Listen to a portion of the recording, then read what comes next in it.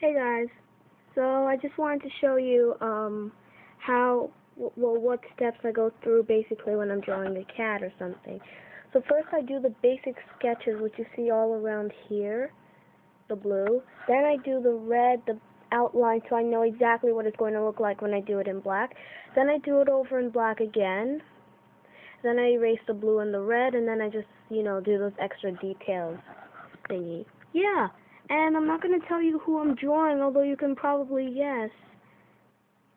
But don't tell her if you know who it is. So anyway, bye guys.